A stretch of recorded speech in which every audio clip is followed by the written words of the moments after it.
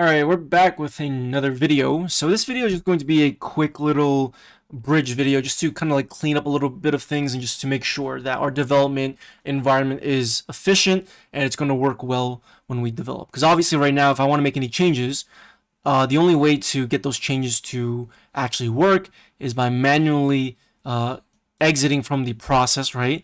You'll see that right now our console, you can see that there's just this cursor, nothing's really being logged or nothing's happening. I can actually exit this by doing Control C. And if you're on Mac, I think you would do a Control C as well, or Command C. I'm not too sure. I haven't used Mac for a while. But you can see that I exited the process, okay? And I would have to rerun the command again in order for my changes to be reflected. Now this can be very tedious, and luckily there's actually a program called Nodemon, and what that does is it watches the files for changes, and whenever something is changed in the file, in the folder, it's going to restart the entire project for you. So let's go ahead and install Nodemon by typing in npm I. I'm going to do -d, so that way this installs as a dev dependency. So that way it's for dev only, right? Because we're only going to use Nodemon for development mode. So let's just do that. Okay. And you'll actually notice that if you look in the bin folder inside node modules, you'll see Nodemon, the binary is over here. Okay, so if you don't have Nodemon installed, what will happen is when you actually try to run Nodemon, it will tell you that Nodemon is not recognized as an internal command. Okay, but if you have it installed locally, okay, so I have it installed globally, so that's why that command worked. If you don't have it installed globally, you can install it locally, which I recommend, because there might be different versions of Nodemon, right? I would recommend installing it locally, and the way that you can actually run it locally is by just typing npm. I think it's, if I remember correctly, it's npm Nodemon, I think. Actually, wait, I'll show you real quick. What you could do is you can set up a script. I'll set up a dev script. Actually, I'll call this start:dev. And then what I'll do is I'll use the Nodemon binary, and I'll pass in the path to the file I want to execute. And so when you run these npm scripts that you set up, so for example, if I want to run this start dev script, I would type npm run start dev, and what will happen is it'll use the local Nodemon binary. Okay, so instead of just typing in Nodemon, the path to the file all the time, I can just type npm start dev, or npm run start dev, sorry, run start dev, and then it would execute that script all the time for me. Okay, now watch this. If I do Control S, if I save, you're going to see that it's going to say restarting due to changes. Okay, every single time I modify something, if I remove this, you're going to see now it's going to give me an error saying that an invalid token was provided. So this is going to speed up development. Okay, so that's the first thing that I want to address. Another thing that I want to address is our bot token just literally living inside the source code. You should never store your bot token in the actual code file itself. When anything that's sensitive, you should never store inside the actual code file itself. Now, there's a couple ways that you can actually store your bot token. What you can do, and what I think is the most secure way to do this, is if you want to set it as an environment variable on your actual operating system, I think that's a great way to do it.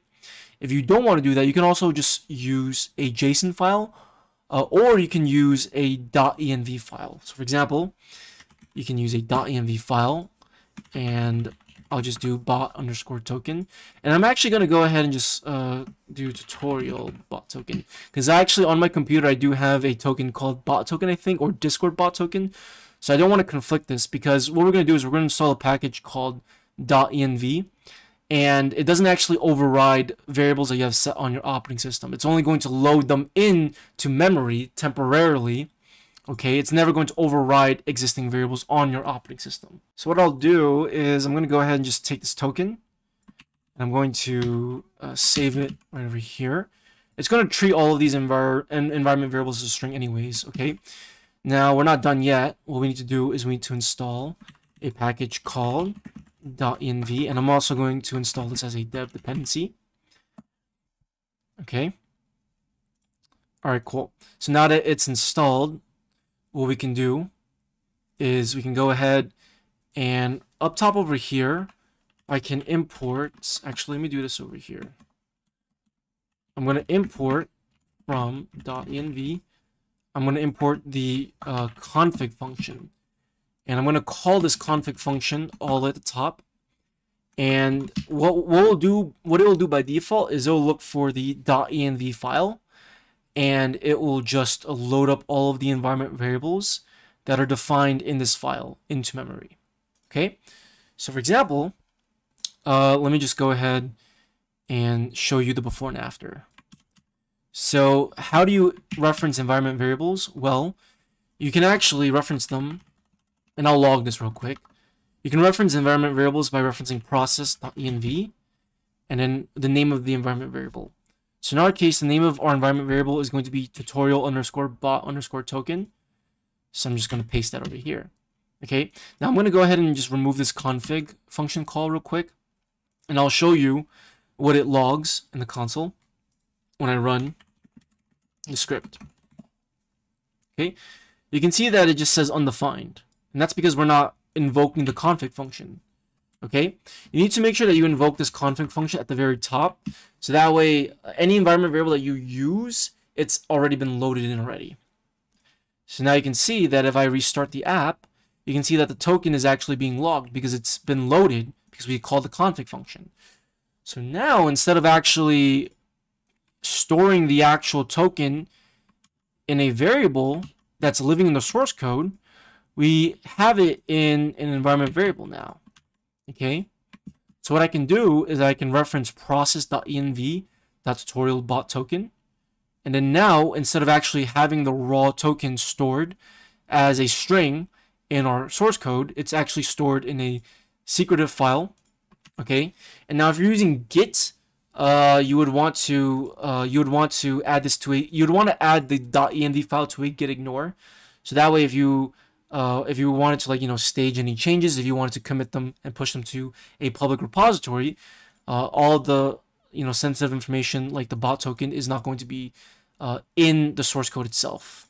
Okay, so you can see that right now our bot is actually logged in. Okay, and everything's working great. So I just wanted to make a quick video showcasing to you how we can, one, speed up development by using Nodemon, and two, keeping our bot token secret in a .env file. Again, you can also just use a JSON file, and you can just import that and then just reference it as as a property. That's also fine too. Just make sure you don't commit that JSON file to GitHub. The reason why I prefer environment variables is because environment variables, you can set them on the environment, like the operating system. Let's say, for example, if I'm deploying my application to, let's say, an Amazon Web Service server or DigitalOcean server, I can set the environment variables on that server. And instead of having to just, download the JSON file, it'll all be set on the environment, on the actual operating system. Okay, I personally like environment variables better than using a JSON file, but it's personal preference. It's really up to you on how you want to do things. Okay, but anyways, that's gonna be pretty much it for this video. Hopefully you all enjoyed it, and I'll see you in the next episode. Peace out.